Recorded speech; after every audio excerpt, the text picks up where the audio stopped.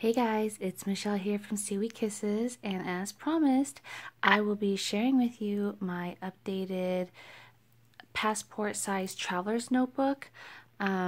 First off though, I just wanted to share this awesome little brass hand clip that one of my Instagram friends sent me. Momo, if you follow her, you probably already have seen this on her feed. She uses this to like hold open her pages, and she was so kind to send this to me. So you guys, this is like my new favorite stationery obsession. I love this. But alright, so on with the setup. I am not using this passport size as a wallet like you may have seen in my last video. That I will most likely revert back to when, I'm traveling. But this, you guys, this is going to be what has been more of my habit tracker, well, my creative habit tracker, my project holder. I am such a procrastinator at heart, and if I don't write out all of my plans and details, I tend to kind of just get off the track. Just being honest, I'm easily distracted. But I left this passport in here to just show you, because a few of you have asked, is it exactly like the size of a passport? Will it fit a passport? And the answer is yes and yes. So this is my passport here, just to show you. It is pretty much the same size, slightly smaller, but it can fit in your passport size. So as you just saw, I had it kind of tucked inside just like that. But for those that have always been wondering, why do they call it the passport size? Is it really a passport size? And as you could see, it pretty much is true to that size.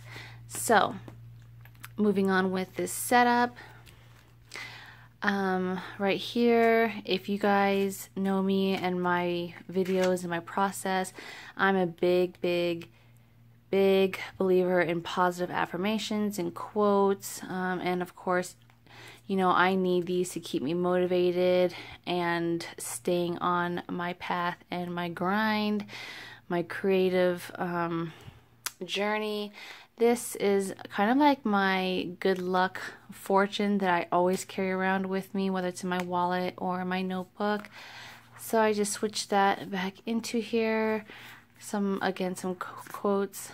This is my little grocery list that I added. I did have this in my, if you guys watch my pocket Moleskine journal, I had it in here, but somehow I just winded up in here because I think just in deep thought with my projects. I hurried and scribbled some things that I knew I needed, and this is just stuck on here on this Traveler's Notebook craft folder. In the folder again, do you guys do this too? Do you keep, like, when I'm done drinking my yogi teas, or if I go out to a restaurant and I get like a really cool quote, do you save them? Because I'm that person that will ask you, hey, are you going to keep your fortune? Can I have it? Because I like to stick it inside of my journal, my art journal, and I'm actually working on a project right now where I could find use for those. So here I have like this little meditation card or prayer card that a mentor created for me. I love, looking and reading at that when I just need to stay grounded. This is a little DIY or do-it-yourself insert that I created. I only have 2 writing inserts in here, and this is the first one. It's my notes to self. So I just will be scribbling, I have just like some notes and ideas that I've been kind of working on. And then when you flip on the other side, I have my tabs that I'll be keeping for this notebook. I already have some already in place. And this is again the other side of that craft folder. So here, again, another little quote card that I made myself to kind of keep me on path. Are you guys, you creators and artists may understand, but from the outside looking in, when you come across, like artists, painters, illustrators, singers, you know, what have it. People always think that creators are always full of ideas and they're always motivated and they're just full of, you know, all these creations, but you guys, that's really not the case. Sometimes you just have to wait for that creativity to kind of hit me, and that's how I process. Like, sometimes I get frustrated at myself and I think like, why can't I think of an idea or a way? And then I just really have to learn to quit forcing things that aren't really meant to be and just kind of trust the process and let things flow. And that's what I've learned throughout the years in my stubborn mind. So yeah, this is the main reason why I switched back into my passport traveler's notebook full-time, meaning I will be carrying this around and not playing around with the inserts.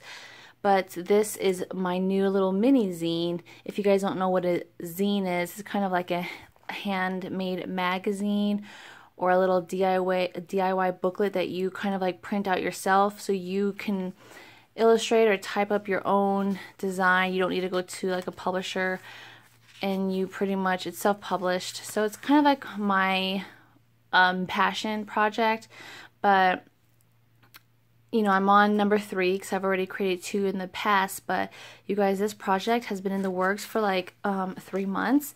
And did I mention I'm a procrastinator? So yeah, I started this booklet to keep me on board because I am forcing myself to get this done within 100 days.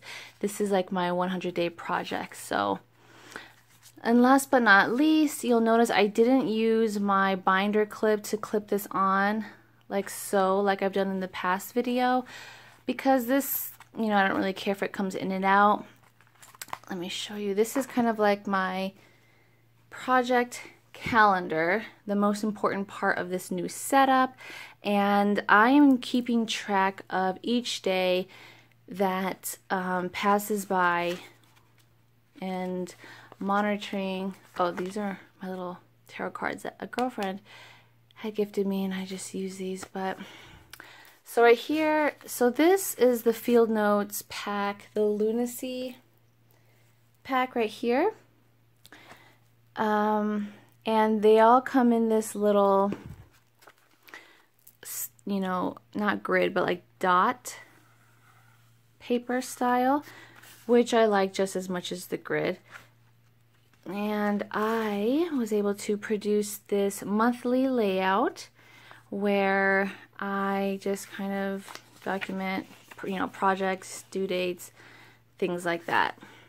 This has nothing to do with like my work or anything like that. This whole Midori passport is strictly like projects. So it's separated from my other planner tasks. Each day, right here, so I created a monthly task spread where I'm going to assign myself 2 to 3 creative things to do each day, and I have to at least do 1 or the 2 things, 1 to 2 things. So for example, last week, this is kind of when I started the project, I forced myself to start thinking of my zine cover design. I needed to illustrate page 1 and 2, page 3, and I had some other projects kind of that I needed to work on. But I purposely kept the daily tasks very minimal because I'm the type of person that gets easily overwhelmed. And I think that kind of leads to procrastination when you're kind of overwhelmed. You don't know where to start, so you don't start at all.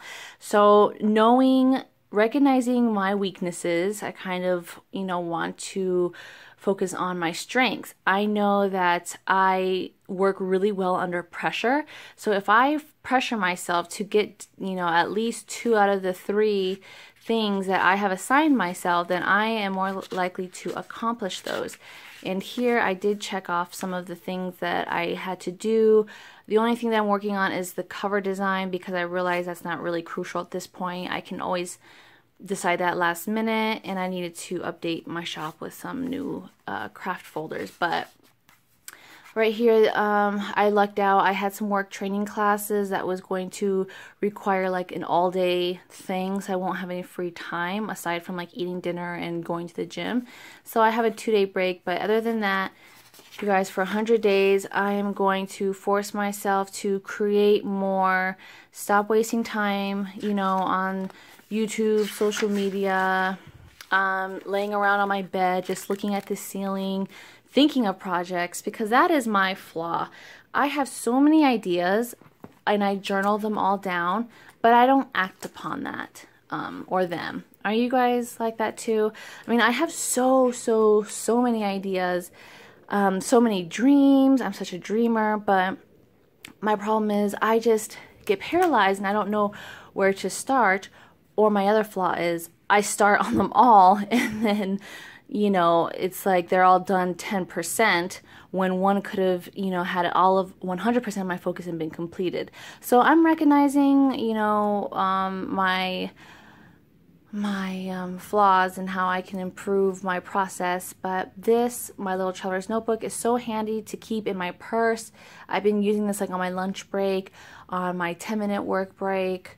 You know, when I'm just waiting. The other day I was at a doctor's appointment, so I was just kind of in here writing down some ideas in my notes to self instead of, you know, looking on Facebook or Instagram. I'm just trying to refocus my energy into creative works because I've been putting these projects off for too long. So alright guys, just wanted to share that with you. And if you know, I love like anything pocket size or like passport size. You know, it's small, it's handy, it's easy to carry around, it's so convenient. So yeah, I hope you guys enjoyed my setup and I will see you guys in the next video. Bye!